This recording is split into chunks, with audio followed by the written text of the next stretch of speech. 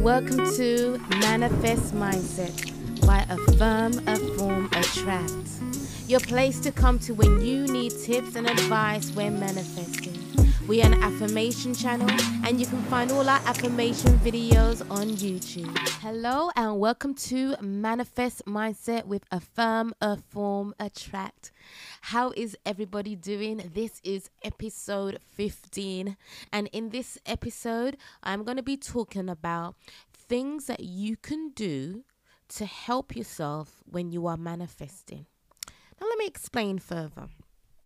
Now, when we want to manifest something, our focus goes on to manifesting that, whether it's affirming it daily, meditating, prayer, visual boards, etc.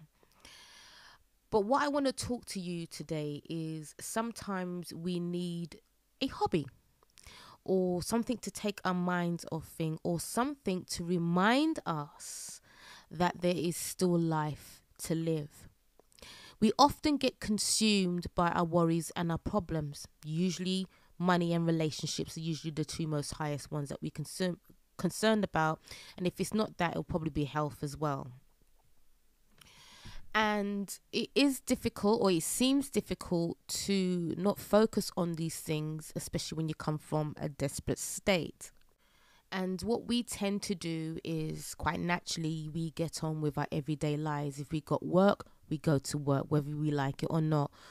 If we got kids, we have to look after the kids, whether you're in the mood or not. If you're not feeling too well, like you got a cold or you're run down, we still have to get on with our everyday lives. And what happens is, while we're waiting for our manifestations to come through for us, we tend to forget ourselves, and sometimes we tend to forget to live. And what sometimes it doesn't occur to us that not only do we should take a step back, but take a step back and fill in those gaps with something else in our life. Now you might say, well, I don't have any more time to do anything else. I'm busy with A, B, C, and D. And I'm going to tell you, well, make time.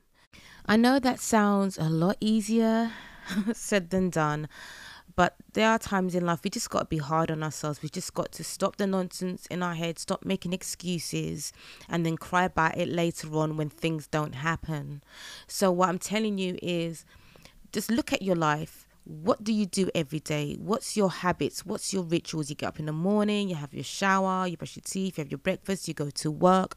What time do you get up in the morning? Are you a morning person? Are you more beneficial in the evening? What are your routines? Find out what it is, and then say to yourself, well, when can I fit in a hobby or something? It doesn't have to be something that you have to do for hours on end. You can take half an hour, start off with 15 minutes every other day, twice a week, 3 times a week, and implement something that you can enjoy. You could just put some things in a hat, suggestions in a hat, and then take it out and say, right, oh, this says read a book. Yeah, or find a new blog to read and read someone's blog. It could be anything. But the point of this message I'm trying to say to you is that we do need distractions, purposeful distractions that takes us away from focusing too much on our manifestations. I've been there where all I'm doing is just focusing on it, and it's lowering I'm in a mixture of being positive and saying affirmations and visualizing, and then there's times where I'm just kind of like doing the opposite to take away my manifestations by trying to work out how I'm going to get there with things that I don't really want to do to get to where I need to go. And I find myself between going to work full time, working on my businesses, including my podcast, my YouTube, and making money, making a living, and all these other stuff. And I'm like, I need some peace time for me. And I do not have much of that. And it's hard because I love to do podcasts. I love to do my YouTube channels. I love editing my videos. I love doing the content. I love finding content to do. So it's all fun for me. And that's great, because you should be doing things that you enjoy and that you're passionate about. But at the same time, it's when things are not going, when things are taking long to come, when fruits are taking long to be ripen and things aren't, moving too slow for you, it can end up turning something that you enjoy doing to some frustration, and you feel like helplessness and hopelessness. So we need something that has no attachment to anything, like nothing that's going to make you money. I mean, it can make you money. Anything can make you money in the long run, but you're not doing it to make money. You're not doing it to impress anybody. It's just for yourself. So for the longest time, I've wanted to get back into drawing. I love drawing, and I've stopped making time for it. I never used to draw often anyway. I've been on this earth quite a long time, and I did art GCSEs. I've sold, I've done some commissioned work, just little bits. I made these bags and I painted these women's faces on there, like very line arty, and I sold a few of those. And then eventually, somewhere along the line, I end up stopping because life gets in the way. I want to achieve this, I want to achieve that, and it just gets a bit annoying. But as well as I made some money from my art, I love doing it because it just brings me so much joy. And again, I just allow life to get in the way, the busyness of life, the frustrations of life, and then there's the guilt. Why are you drawing? Why you should be working on your YouTube channel, or you should be coming up with ideas, or you should be working on marketing, or you should be working on this. Why are you doing something that's not going to pay the bills? And a lot of us get stuck in that type of thinking, and it's a guilt factor. And then sometimes we sit down and we think, I'm not enjoying my life as much as I could. I'm not doing stuff just for me. Everything is to do with creating a better life for myself, whether I'm going to work 5 days a week and working on a business on the side, or and looking after my family and doing the things that you need to do.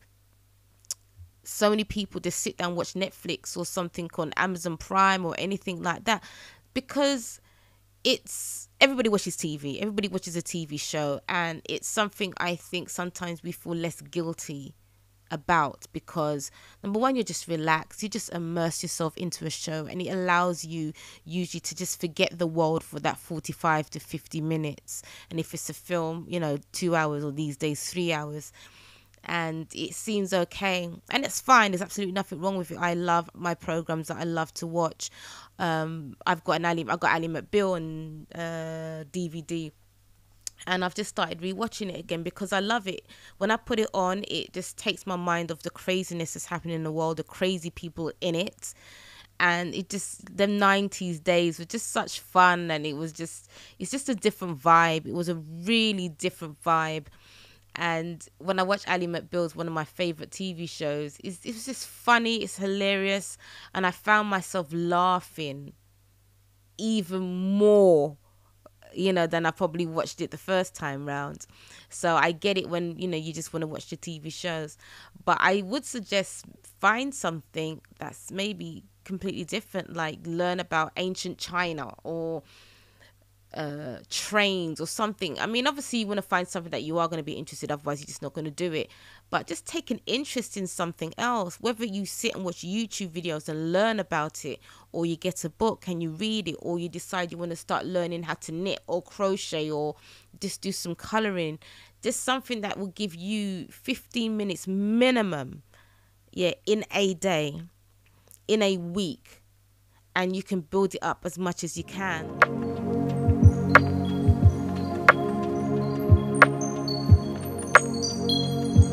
And I know in your head you're going to be fighting with yourself, and it's going to be like, I don't have the time. I can barely have time to think. I can barely function. We have days where we can barely function, and that's okay. Just, find a way to deal with those days. Because in the end, guys, everything is up to you. You can watch as many videos and listen to as many podcasts as you like. Everything is up to you to make that decision.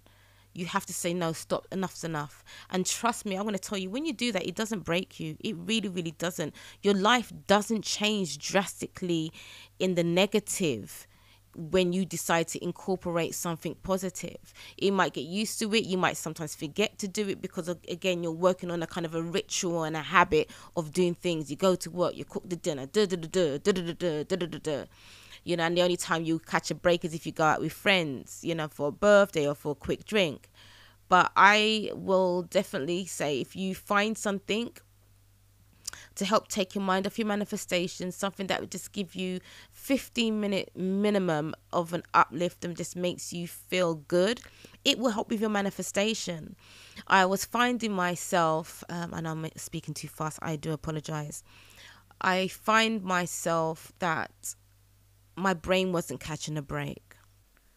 And even though I didn't come home thinking of work, because my work's pretty simple, it's cut and dry, just go do my job, come home, there'd be other aspects of my life that I will ponder on, whether it is weight, my business, just life in general, and it can be quite a lot, and obviously it will interfere with your manifestations. So it's always good to shut it off. Even if you do have a job and it is quite stressful, as soon as you get home, shut it down. The best thing you can do for yourself is to make you a better performer in life by cutting yourself some slack, giving yourself a break, and doing something like taking up a language, learning a new language, taking interest in something completely different. Even if you join a club that you physically leave the house and you have a meeting once every 2 weeks or whatever it is, that will really help you. I think sometimes we really get focused on, well, manifestation is scripting, affirming, visualizing, being in alignment, all of that stuff, which it is. But it's the little bits that we kind of forget or just don't think they matter. And that's you being a better version of you by creating something to take away any stress that you got in your life. And it doesn't have to be big. It doesn't even have to be expensive. You know what? Start off with going for walks. If you come home from work, you know what? I get it. You're tired. And the moment you sit down, you don't want to do anything. But if you push yourself, I said, you know what? I'm going to go for a walk for 2 minutes. I'm going to walk for 2 minutes. And I'm going to walk my 2 minutes back home. Just do that. And what happens is you'll find yourself creating a habit, and then 2 minutes will stretch to 3, then 4, then 5, then 6, or whatever how much you want to jump. Just go for a walk. Now, I did say 3 things at the beginning. It doesn't have to be 3 things. That's just a number that I pulled out the air. But if you can find 3 different things, like going for a walk for one. Another one could be, if you're someone who doesn't really take much care of yourself, incorporating taking care of yourself. Like when you've had your shower and your bath and you step out, get a face mask, put that on. So by the time you moisturize your body, you dry off and do that, you take your face mask off, and then there you go. Like incorporate that. Do a face mask once a week. If your hair, make sure your hair is always looking nice. I know that sometimes, depending on your job, all of that is just natural, will come with it anyway. If that's what you do anyway, that's fine. Find something else that you can incorporate into your life. Anyway, guys, I'm going to cut this podcast here, and I hope you got the message. So anyway, beautiful people, have an amazing life. Have an amazing day, week, month, and year. Until next time.